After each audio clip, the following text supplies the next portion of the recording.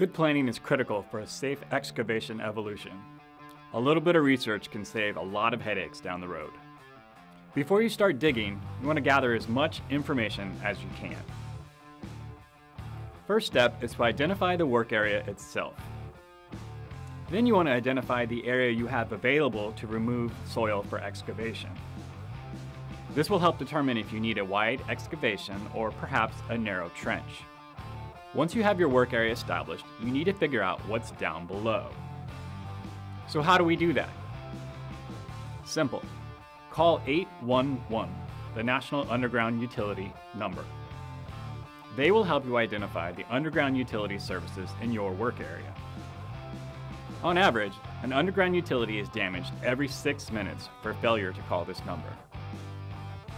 The Pipeline and Hazardous Materials Safety Administration says using this number reduces the chance of serious accidents and fatalities by 99%.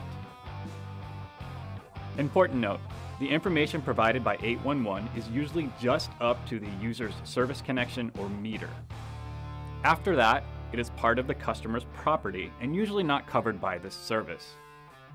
So just because 811 gives you the all clear, it doesn't necessarily mean that there are no services underground. You need to call at least 2 business days in advance to give the companies time to mark the approximate location of the underground utilities. Now notice I said approximate location because that's what they're doing. This word approximate is important and we'll get back to that later. Surface encumbrances must be identified for removal. Anything on the surface that could be a hazard to employees must be addressed. This could be shrubbery, rocks, debris, structures, anything that could cause a hazard. They must be either removed or supported. Identify any nearby power lines that could be a hazard. If people or equipment will be coming within 10 feet of an energized power line, it needs to either be de-energized, insulated, or made safe by the utility.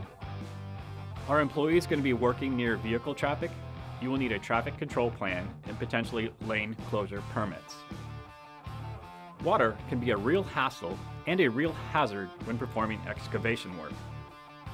Identify any potential sources of surface and groundwater. Also, check the weather report to see what kind of precipitation you can expect.